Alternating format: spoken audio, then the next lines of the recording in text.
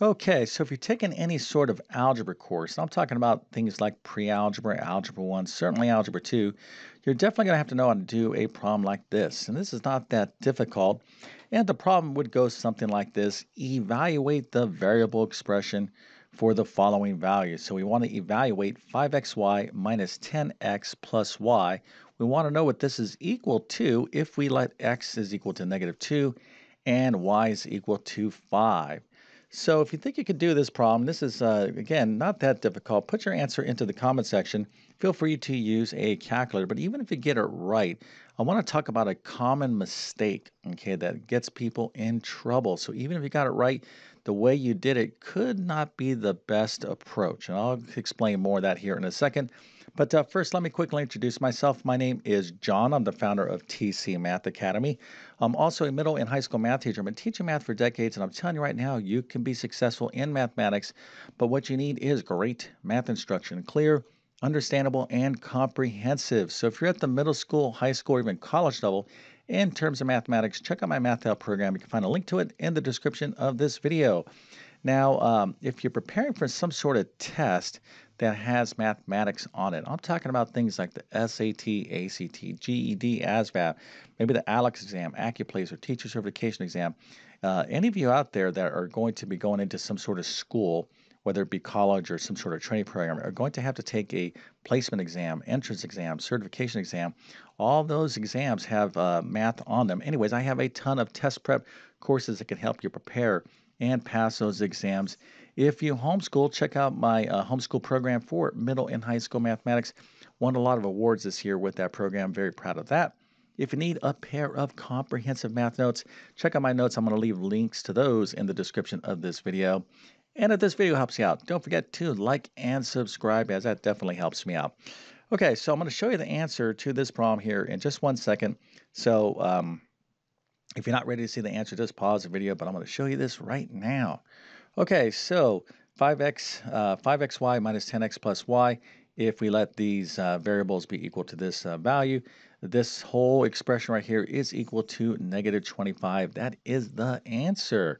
So if you got that right, let me go ahead and reward you with a nice little happy face, an A plus, a 100%, and a few stars, so you can have an extra special day. Nice job, okay? Now, again, I said that if you got this right, stick around for another minute, another additional minute or two, because I'm going to talk about how students do these type of problems and they can get themselves in trouble. So let's talk about how to do this problem. First of all, what does it mean? Well, we have 5xy minus 10x plus y. What this problem is asking us is to replace these variables. We have x here and x here, and we have y there and y there. We're going to replace these variables with these values, okay? And then we're just simply just going to do the math. So this x, we're going to plug in a -2. This x, we'll plug in a -2.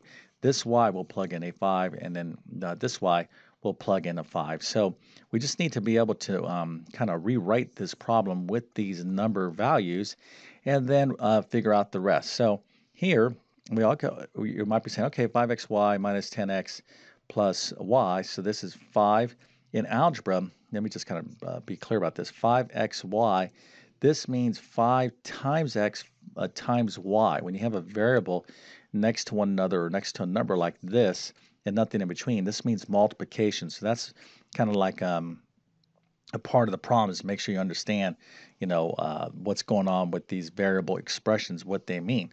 So we're like, okay, so we're going to take this 5 times then a -2, because x is equal to -2, times a 5, and then that's going to be minus this 10 times this x. Again, this x is -2, plus this y, which is 5. So if you're saying to yourself, oh yeah, okay, just got to do 5 times -2 times 5, then get that answer, subtract away 10 times -2, then add 5. Well, yes, that's exactly what we're doing. But you can see here, the way I'm setting this problem up right, the way I'm writing this is a way that is almost guaranteed for you to make a mistake. You don't want to do it this way. So again, the problem here, okay, in algebra is you're going to be told to evaluate, all right? This word evaluate is a very common word in mathematics, and it means to plug in a value. You can evaluate a function, you can evaluate an expression like this with numeric values. But anytime you evaluate anything, you want to use parentheses, okay? This right here will keep you from making a lot of errors. Believe me when I tell you, I've been teaching math not for a decade, but for decades, okay? I've been doing math for a long time.